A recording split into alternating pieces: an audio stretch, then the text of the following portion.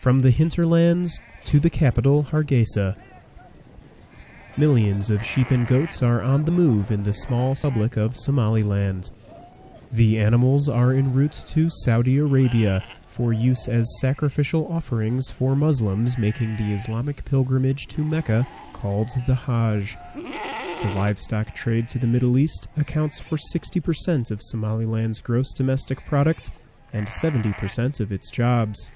Some Muslims consider the black-headed sheep to have religious significance relating to the Prophet Abraham. Maulid Hassan Jama has worked at Hargeisa's livestock market for 10 years.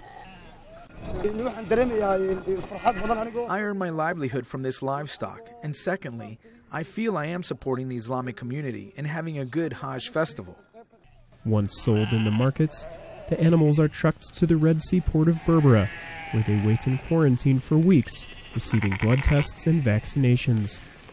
Past accusations of disease among Somaliland's livestock led Saudi Arabia to temporarily ban imports of Somaliland's animals. Government veterinarian Ali Mahmoud Guled says the Berbera quarantine holds over 1 million animals at the height of the Hajj.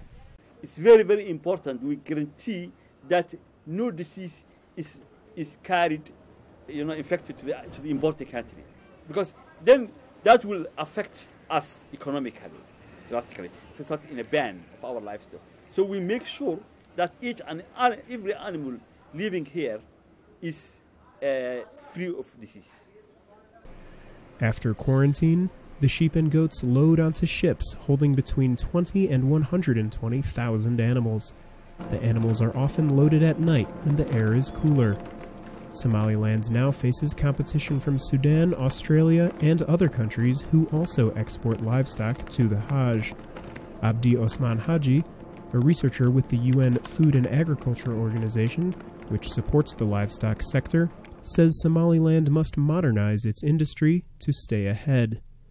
Even so, the annual export of animals from Somaliland to Saudi Arabia remains vital for both countries. Jason Patinkin for VOA News, Berbera, Somaliland.